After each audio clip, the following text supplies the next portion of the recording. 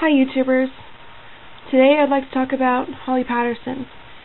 There's no one on YouTube, not yet anyway, that has made a documentary about her death or said any comments about it. There's been a few commercials that have mentioned her name within a second or two, but I'm here today because I know her, or at least I knew her. She was my next door neighbor.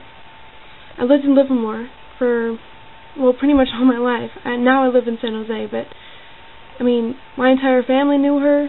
She would come over to my house and she'd help my sister and me on projects for school. She was just the nicest person you'd ever meet. She was beautiful, spirited, young, and the fact that she died because of an abortion pill was just terrible. It hurt my entire family. The day that we found out that she died, I was shocked.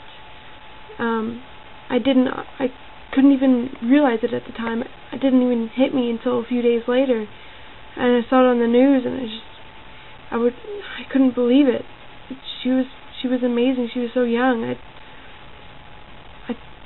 It was just hard for me at the time. I had no idea about abortion. I had no idea what it was or anything. I just knew that she had bled to death due to an abortion pill that she had taken, and I saw the funeral on television. I didn't even go because I was only 13, like I said. I couldn't handle it. Now that I'm more informed about the issue of abortion and what it is, I'm here to speak out against it. Not only because it's a terrible thing, you're killing a human being here, but because it affects women's health. She's not the first person to die from this. She's the only person to die from the abortion pill that's ever been recorded, I think. But she's not the only person to die from an abortion.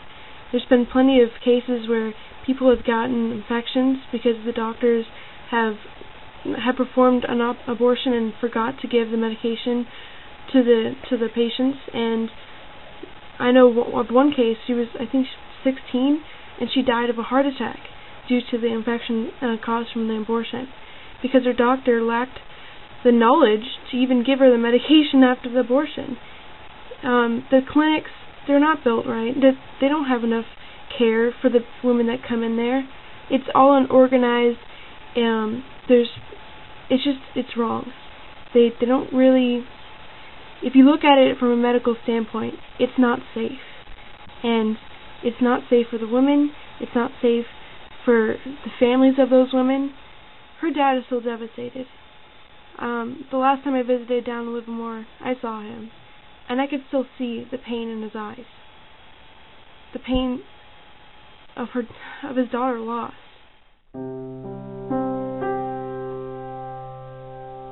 I just want everyone on YouTube to know the pain that abortion has caused for my family, for her family, for the world. YouTubers, listen closely. Abortion is wrong, and it is unsafe. It needs to be overturned. I think the only way abortion would ever be viable is if it was a case of medical problems or rape, and that is only 3% of all abortions.